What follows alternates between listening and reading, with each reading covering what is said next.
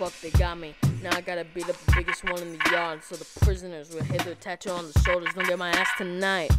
Prisoners stabbing people in the goddamn esophagus won't stop till they drop dead on the floor. Cafeteria food fucking sucks. Reminds me of school food. It's the most cheapest and disgusting ever. And we have all this money, but no, we keep on giving it to other countries' wars that we have no business in. I'm sorry, I'm getting out of the topic. Remember, don't drop the soap, because